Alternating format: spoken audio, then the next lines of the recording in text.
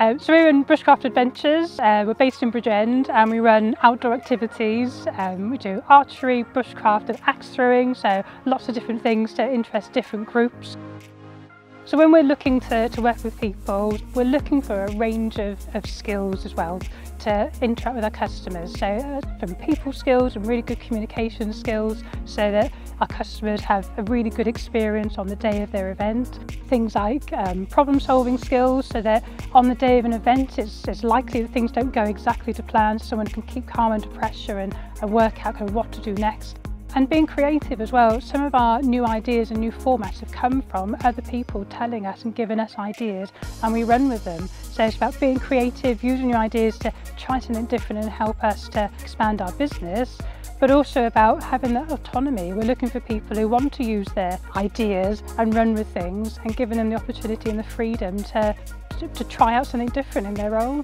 We are looking for more than qualifications, although they are important and so is experience. It is also about the soft skills too, being reliable, punctual, presentable, all those kind of additional things that make you that rounded candidate that actually, as again on paper, when you're applying for jobs and you've got the same qualification as the next person, they're the things that help you to stand out and what I'd be looking for. And how you get that experience doesn't matter whether that's through, it doesn't have to be through a job, you could be gaining those skills through volunteering or through a hobby that you're working alongside other people. So how you develop those skills doesn't matter, it's that you have them.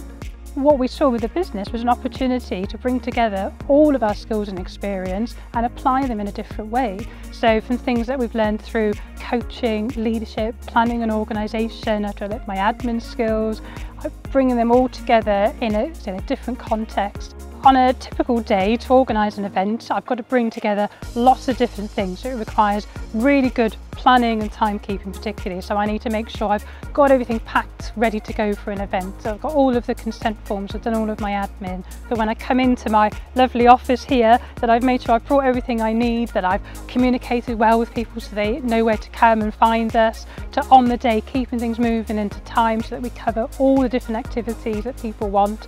And also they're having a good experience. So it's about that kind of the communication, but the coaching side of things, but that personal kind of approach as well. That's why people remember our events. So my name is Abby Reader and I'm a dairy farmer here in the Vale of Glamorgan. Behind me are some of the cows that I work with. I'm actually a third generation farmer, so I was very lucky to be born into a farm, but that didn't necessarily mean that I had an automatic right to farm. I went away to agricultural college where I did 5 years and I came out with 2 degrees. When I came home, I started at the bottom level as a skivvy and I had to work my way up to become a manager, which I am now today, 15 years on after qualifying. First of all, I need someone who's happy. So, you know, seeing people who land on the farm every day and give you a smile and say good morning means a lot. It sounds really silly, but it's extremely important. I do not want someone who's grumpy and who's always looking down at the floor and not interested in what I've got to say. They need to be able to take basic instruction. And again, that might sound really obvious, but if I say to someone, could you go down the road, turn into the first gateway on the right and walk over to the opposite corner and shut that gate, I don't want to be yelling down the road, your other right, your other, you know, basic instructions are so important. I don't have enough time to chase around after people to check that they've been able to do the job properly. Again, on a farm, it's quite manual work. It requires you to think about your day, to be able to plan ahead a task that I might set, to be organised about what you're going to be doing. So if I set a basic task of to go out and repair some fencing, you need to be able to sort of set yourself up so that when you go out the field to do that job, you're not thinking, oh gosh, I've left half my tools behind, I'm going to have to go back. I need that job done quickly and efficiently. On top of that then, I need people that are going to be able to improvise. You need to be able to think for yourself because sometimes things can go wrong. You can often find that you're working alone on a job. So to be able to solve problems and to really just proactively think about how you're going to deal with a situation is really important. I don't want to have to be running after someone to check that they've been able to do the job right. I want to know with confidence that you've done the best that you can with the knowledge that you've got, and you know, we can build up from there. Personal effectiveness is really important because that's all about your time management, and time is absolutely key. There's only so many hours in the day and there can be a lot to pack in. I'm not interested in somebody who arrives to work late, and that's even 10 minutes late, unless you have the courtesy to phone up and explain why. I need somebody who arrives on time. We're working with livestock, they don't wait for anybody. We're working with the weather, that doesn't wait for anybody either.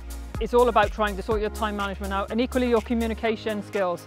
They're so important. If you are working with a machine and something doesn't work, you need to be able to communicate across to whoever, myself or someone else in the yard. This is broken, this doesn't work, this doesn't happen. So that when the next person goes to jump on that machine, they know that it's ready and it's going to go. They're not held up by, oh yeah, I forgot to say sorry. And equally, if you make a mistake, everybody makes mistakes, we're all human. You need to be able to tell people. Communication is really important for that. It's all about making sure you've got the basics first. We can build on the rest of it. We can train up all sorts of skills on this farm, but I need the basics, which is someone who is polite, timely, well organised, proactive, and very good at communication and time skills. And that's what I'm looking for. I deal with lots of people on the farm. I actually deal with a lot of cows, but we buy a lot of stuff, we get a lot of deliveries, we sell a lot of stuff. We have people who come in who are technicians, who look after our parlours, look after our machinery, look after the vets. Communication right the way through is really important. It's all that organisation and planning, it's all the basics, it's the personal effectiveness, it's all those things you need to be able to put together. They can apply across any job. They're all the basics that anybody will look for in any single job that you will go for. Name's Samuel Withers. I come from a management trainee background with Wilmot Dixon. Prior to obviously being on the management trainee course, I was a carpenter apprentice, doing an MVQ and coming through a carpentry background. When I was in New Zealand, I was an agricultural stockbroker and come from a background where a lot of math and planning and thinking was involved. And then just core value and skills were transferred then over to the construction industry, where these things build up your portfolio and kind of help you progress in any career really. Not only have you got to be creative and innovative in your thinking and the way you go about it, but if you lose program, which is duration periods, etc., on a project, without coming up with these problem solving ideas and having people skills to talk to people and communicate with people, the project could end up being in jeopardy and could end up going perhaps wayward and going completely off program or off track. Them core skills you pick up in school, college, university, wherever that may be, they are super important to the bigger picture. So the soft skills of generally punctuality, people management and communication and talking to people, time management as well, all the core skills that come under personal effectiveness. Really speaking, whatever job you take up in construction, these are critical, and these need to be developed really year on year. And like I say, I'm 24 years of age now, and I didn't realise back when how important they were. And like I say, and now I see it on a daily basis of how these need to be put into action. Grease on the excavator here, even though every single operative that uses a piece of machinery like the excavator here you can see behind me, it's really important that additionally with the qualifications you need is that you have core skills, as in you're safety conscious, you're constantly assessing the environment around you. You've got innovative skills on how to maybe dig an area that requires drainage, but instead of doing it the traditional route, you come up with innovative and creative tasks to alternatively install a bit of that kit. Also as well, communication with parties around you, whether that be other trades, guys working around the machinery, is a fundamental skill that you need to operate this type of equipment. These skills bolster that qualification to make you an all-round better operative and skilled worker really, and a tradesman on a construction site. Hello, my name's Rhiannon Falcher-Skelly and I am the co-director of CineMerse Film and Video with Connor Hamilton-Thomas. CineMerse is a full-service production company. That basically means that we create anything from business promotional videos, product launches, music videos, short films, pretty much anything you can think of. So in terms of our industry, it's incredibly important to have as broad a skill set as possible, but also not in terms of just our industry alone. The wider the skill set you have, the more opportunities you have, and essentially a lot of skills such as communication skills, organisational skills, problem solving skills, cross all kinds of boundaries and all kinds of industries. So it really gives you as much choice going forward as possible. Well, what kind of skills do we look for? Well, from within this industry, it's not easy. You have to tick a lot of boxes. From things like pitching to a client or writing a proposal, you're going to need excellent communication and people skills, to scheduling things in pre-production such as casting, locations, costume and art departments. You're going to need to be highly organised and also have fantastic problem solving skills, because nothing ever goes perfectly within filmmaking. There's always something that falls through at the last minute, and you're going to need to be able to create solutions in a timely manner and be able to keep calm in that situation.